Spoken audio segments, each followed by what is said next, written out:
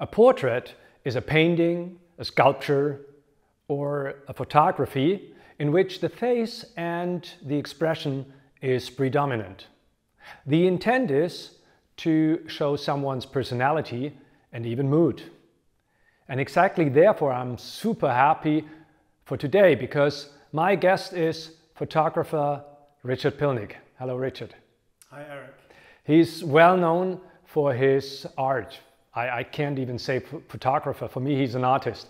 He's well known for, of course, portraits. He's also well known for his work in yoga. He just made a book about Ashtanga yoga, great positions, but that's for another day. And also well known for his artwork when it comes to trees and other plants and the ocean. But I really want to talk to you about portraits, because that is what a face reader is most interested in. And I heard that your pictures have been seen in the National Portrait Gallery in London as well. So you know what we're talking about here. Portraits for me are amazing because they're able to catch someone's personality.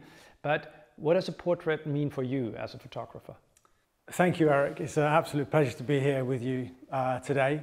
For me, portraiture is about the connection. It's about how the intimate relationship between photographer and subject, how that connection works through just one image, but then also through time and then working with the relationship.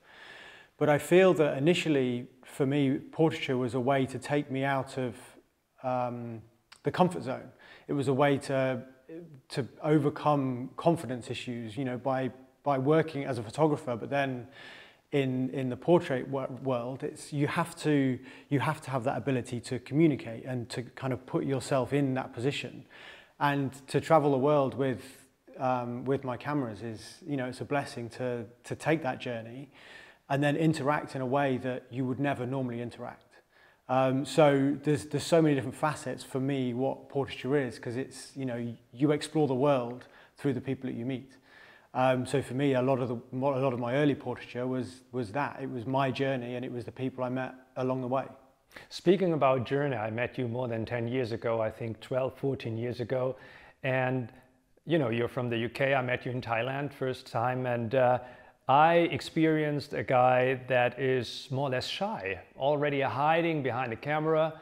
And I was always surprised how easily you could open up people by just using your camera and asking for a shot, for giving a face to make a photo of. For me as a face reader, a very interesting experience, because people do usually not open up that quickly. And you make it happen that people show their face on camera, and then you see a face and you know a lot about this person. Even if you don't read faces, you feel something. What do you feel when you look into someone's face by making a picture? It's when you're with the subject, you are waiting for that moment, and it's about it's almost, in some regards, it's like a meditation. You're there in that present moment, breathing, and you're watching, or you're talking, or you're having that intimate moment, and then when the time is right, you press the button. Especially you know, today it's slightly different with digital cameras, but everything that I was doing when we met, and the way that you saw me working at that point, it was all on film, large format. So a lot of the time, you once the camera's loaded, you have one picture. So it's not about taking thousands and hoping that something works. It's about spending that time in that intimate relationship to then know that when it's right, you press the button once and then leave. When you do a portrait of someone, you think this is the authentic side of this person that this person show you, or you have to wait for that for a long time? Or do you still have, in the end, a photo where you say, well, that was only 50% of what this person is really stands for? Yeah, I think the honest answer is that it shows their personality at that precise moment. So you could quite easily take a portrait of the same person over a year, do it once a month or once a week, and you would always see something slightly different, because your relationship with that person changes. Whatever's happening in their personal life will change. So we will always work with a subject to try and relax them, to try and bring them out of the mundane or out of the stresses and strains of life. But sometimes there will be, you know, if there is something ingrained, it's going to be, you know, it's going to be a challenge. I'm sure people do portraits for different reasons. Yes. Do they let you know what kind of reason that might be? Sometimes. Yeah, sometimes. And then this is when it comes down to, is it a commercial portrait or is it a personal portrait? Is it something I'm doing for myself?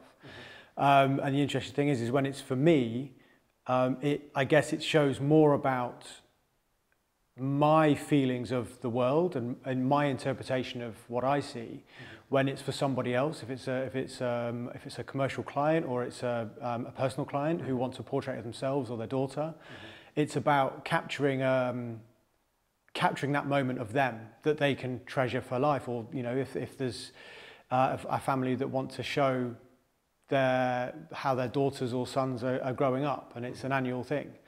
And then you're always kind of looking to get a little bit more out of that personality. And that's when the relationship between a family can really help to create something even more special. Mm-hmm. Would you agree, and I hope you do, but would you agree that someone can really read a face by looking into someone's face and then get to know a lot more about this person's personality or the mood or maybe even health? And what do you experience? Did you become a face reader yourself maybe, or what is your experience about it?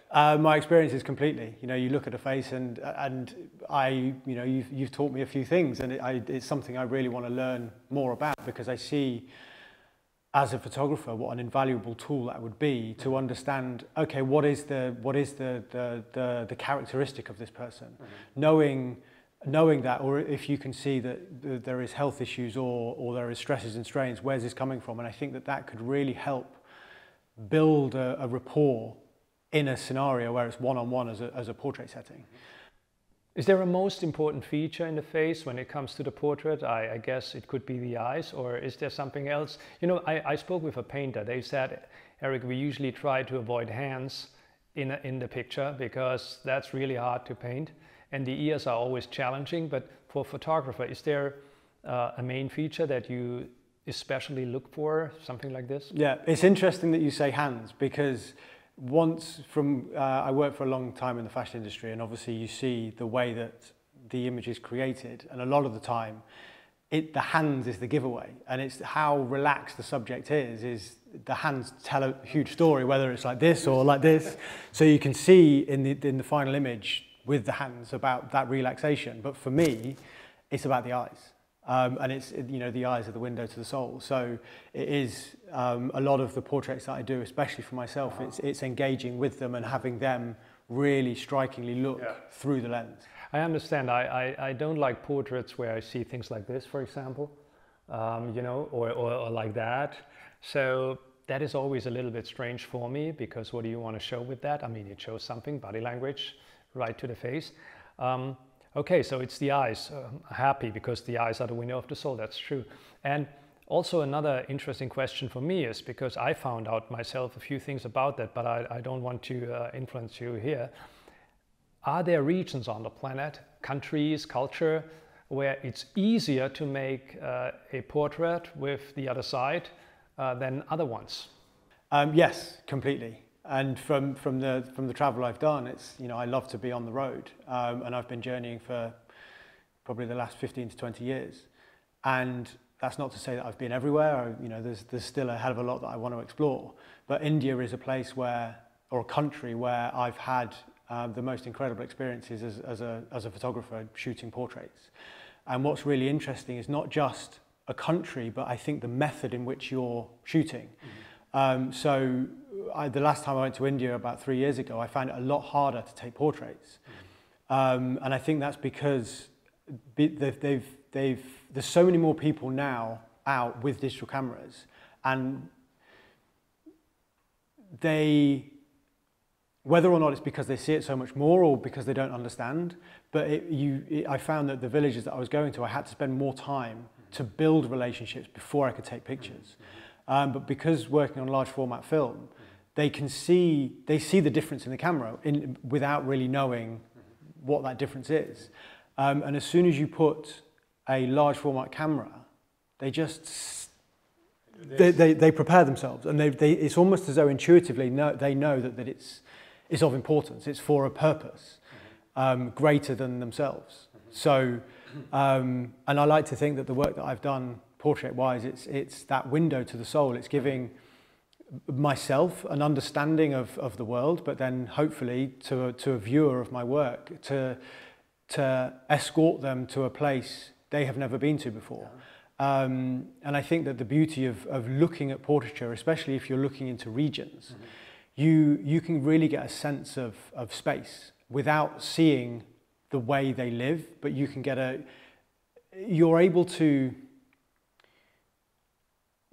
create your own life for them, so to speak. So instead of doing situational portraits where it's environmental, everything's in place, I like to detach them from the background. So whether or not I find a wall, or I travel with canvases or building studios, it's a way to take them out of their setting to show the true beauty without having your eye or it's obstructed by something in the peripheral vision.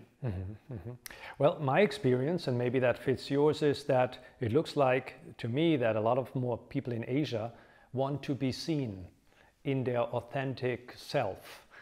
And therefore, for me as a face reader, it's very often very easy to attract people for a face reading. In the Western world, a lot of people want to present an image. And I mean, for a portrait, an image might be not exactly the tool that they should use, right? Because a portrait can reveal a lot of things. Yeah, and it can be very revealing. And I think this is when it comes down to the personality of that. And some people even criticize, then what? That's me? That's not the photo I want to have. I want to look different, right? Yeah. Yeah, interesting. Yeah. Because I actually had a client many years ago, and it was really telling for me, because she came to me and she said, and it was actually a yoga client, and she said, "Oh, I absolutely adore the asana pictures you did, but there's something in the portrait I can't look at it." But we still worked together a lot, and then 2 years later, we shot another portrait. And she then told me the reasons why. And what she was seeing in her face was the work she needed to do. She was seeing in her, it's almost as though she was intuitively face reading herself and seeing that there is a lot of self-work that she needed to do to get to the person that she felt that she should be. And the second portrait, she was absolutely ecstatic about, and she was like, that's me. And it's almost as though she'd done the work and then she'd got to that position of, okay, now it's me. So it's quite interesting to see how, as a viewer of your own face, how you could also use this as a tool to understand your own journey. Last thing I want to talk with you about is the development of portraits. So I researched a little bit. So I don't even have to research to know that in Stone Age, there was no one doing a portrait of himself, because they made pictures of mammoths and other animals they were hunting.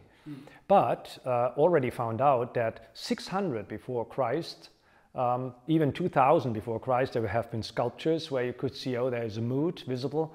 But definitely 600 before Christ, you see first kind of pictures or sculptures that are obviously a portrait, because it shows the personality of this person. And that developed over the years.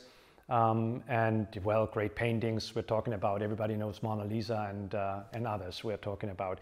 Now, how is this going further and further? Because it seems to me like this interaction between the photographer or the painter and the subject, as you said, changed totally. We were also talking about the selfie culture.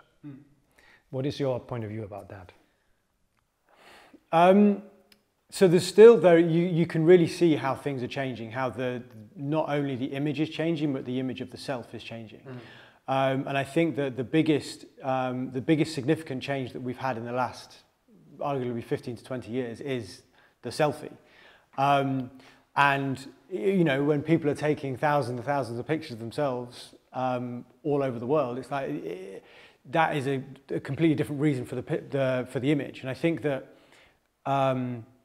it always comes down to why. Why am I doing this? Why do I want this picture? Why am I taking this picture? And I think this is actually a fundamental question we need to ask in every area of our life, is why? Why am I doing this thing? And there's so many reasons. You know, you could want a portrait of your child because you want to remember that moment. Mm-hmm. You want to remember their first birthday or their bar mitzvah or whatever it may be. But then you also might want a more of a personal journey of yourself. Mm-hmm. And that could be a portrait of yourself once a year to see how you've aged. You know, it could be working with a client who wants to showcase the business through the people that work there. That's the soul of the company. So it comes down to, I would say, why. And then once you've got the why, it's what tools would I use to create that? So then it would be, okay, here's my why. I want to create this moment. Now, am I going to do that myself with a selfie, or am I going to employ a photographer to do that for me? And then am I going to shoot digital? Am I going to go to film? Would you employ a photographer, or would you do a selfie in the sense of you use your cameras and do the self shot? Well, the interesting thing is it's the name as a non-photographer, it's a selfie. You're taking a selfie, but through the ages, photographically, photographers have always shot self-portraits. So I think that it comes down to a completely different thing, because especially historically with self-portraits, it would be fully staged, and they would be using an air release. So they'd have a long cable with a squeezer on to squeeze the trigger. So then you're really kind of focusing, and you would get prepared, and then you would take you would press when you felt connection. That could even work further, where you could have mirrors behind the camera, so you can be looking at yourself to make sure, okay, is this in line? So, yeah, you know, a self-portrait is the modern day selfie. Well, we come to an end. Before we do that, I really have to tell people that you work everywhere. And he did portraits in Mongolia, in India, in China, in Thailand, in Indonesia, in the UK, in the USA, everywhere in Europe. He traveled the world. And for me, it was amazing. See, I have goosebumps to see how he could really open up people, and they showed their true inner self. And that is a different kind of portrait than a selfie, that's for sure. So my last question, Richard, is what do you want to do when you take a portrait of someone? What is your intention? What is your goal? Is there something that you have in mind at that right moment? At that moment that I take the picture, I try and keep my mind clear. So this is when it comes down to almost like a meditative process, because you're with the subject, you're reading the energy, you're breathing together. And then that's when you feel that moment. But I think that what precedes that is, and you told it me, you know, it's my tagline is, I'm the can opener.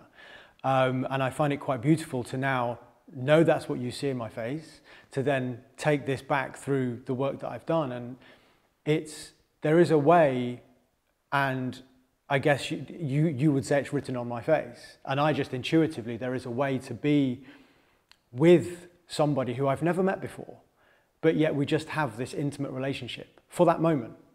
And it's like there is a perfect synergy. It's almost in the sense that they know intuitively that there is a reason for us to be together. And what is that message? What's the voice behind that? Thank you. The face reveals the personality, the mood, the health, love, anything. A portrait might do even more. It can reveal even the soul, so your inner source. And therefore, it's very interesting, important, intriguing to study a portrait here and there. In the next interview, we will talk about that. Portraits of a soul.